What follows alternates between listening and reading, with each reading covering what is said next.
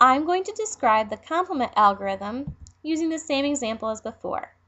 The complement algorithm was found in both the ciphering books and the arithmetic books. The complement algorithm is similar to the equal additions algorithm.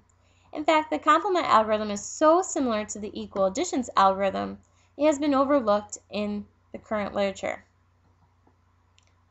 In the paper, I discuss why I think it's important for the complement algorithm to be distinguished from the equal additions algorithm.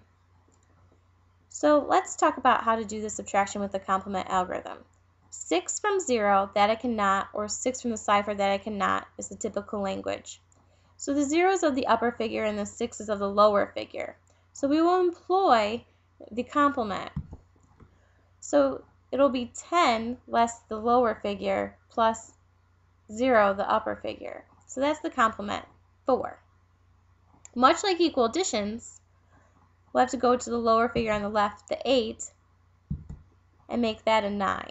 So essentially you see that it is similar to equal additions because we're adding 10 to the 940 and 10 to the 586.